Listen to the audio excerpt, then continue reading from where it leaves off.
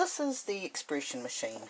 It lifts up here, the front drops down, you turn it on here, and when you do that the button turns green.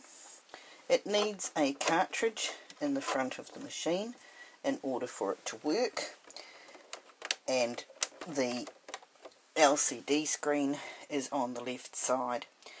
You have buttons for size over here on the right. You have buttons for speed and pressure on the left, and these are shown in the bottom of your LCD screen. When you put an image on the mat, you select your feature button, you select your button, and an image of that icon will come up in your screen. What you cannot see from here is whether it will cut at this size or whether it will cut at this size, which is very tiny. Now, the sizing on your expression machines goes from the top of the icon to the bottom. So if we look at the letter 2, it would be from the top of the 2 to the bottom. With your art booking cartridge, these sizings are relative to your page, so you do have to be careful as to what size they are, if you need to cut them in real dial size or not. The expression machine has mode buttons, feature buttons and function buttons on your overlay.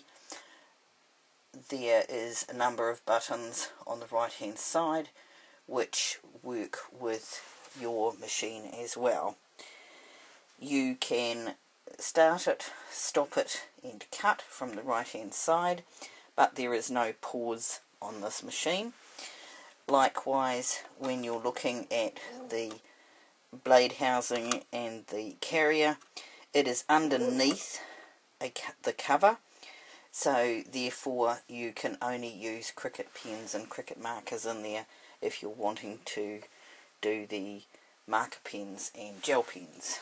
Now, the other major difference is that the expression will cut from the top right of the paper to down and down towards the left hand side. So this actually is not what you expect. Your height is from the right hand side to the left hand side,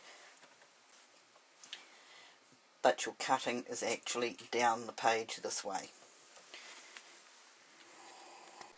Now we come to the E2, and as you will see, I have the E2 turned on. It is defaulted to the cartridges that are in the machine. There are 2 internal cartridges in this machine. If we put a cartridge in the back, in the slot, you will see now that it is defaulted to the cartridge that we have put in.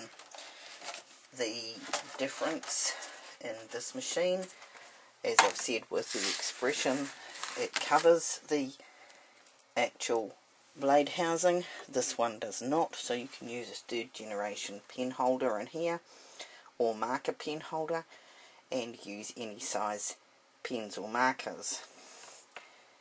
The other ability this has, there is a stylus in the front.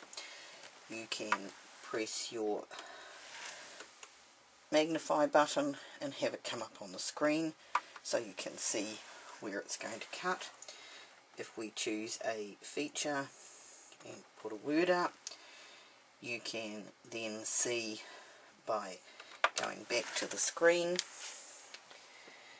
you will see exactly where on the screen it's going to cut. Now, you may not be able to see that in that size, so I've just resized that for you, and if I zoom in on this, you may be able to see a bit more of where it's going to be cut on the mat.